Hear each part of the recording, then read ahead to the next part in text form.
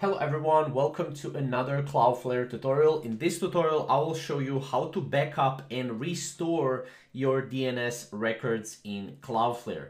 Now this is very simple to do, so let's get started. So first of all, go to your website that you want to save and backup your DNS records for. So click on the website here. Once we click on the website, as you can see, we'll need to go on the left side right here. So go to the DNS, right? And then as you can see here, you will have a lot of different things that you can do, right? As you can see, we have import and export right here. So let's click on it. Here, as you can see, we can export DNS records right here. So let's click export. And as you can see, it will export in the TXT file right here. If we click on it, we'll see that this is the file right here.